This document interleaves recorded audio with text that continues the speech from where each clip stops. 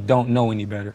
Clearly. Yeah, and then second off with it being, I just didn't really like the agenda he wanted to push as far as a young man that take care of his, you know what I'm saying? Like I take care of everything that's around me, even my girl. Like, you get what I'm saying? I mean, T.I. stepped in and he was like, "Bro, we're not having all that." A lot of people. Her mom. I Her love mom how told everybody her, came. yeah. But what I don't understand is now I see if a man treats his woman with respect and treat her nice, then all of a sudden it's feminine. What makes it feminine? I see that with that's what I'm saying. Sierra Russell Simmons. They call him feminine as well. I'm like, what about treating your woman with respect is feminine? And why do you think that we get that? Well, guys get that bad rep now for being respectful.